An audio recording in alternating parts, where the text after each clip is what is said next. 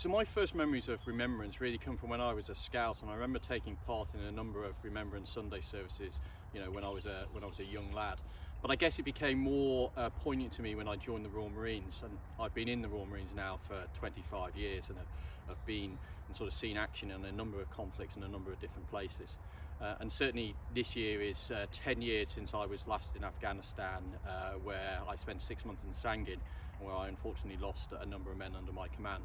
So for me, Remembrance Sunday is an opportunity to both remember the people I've worked with and the people I've fought with, but also to think more carefully about what sacrifice means throughout the ages. And so that's really, from my perspective, why Remembrance Sunday is really important.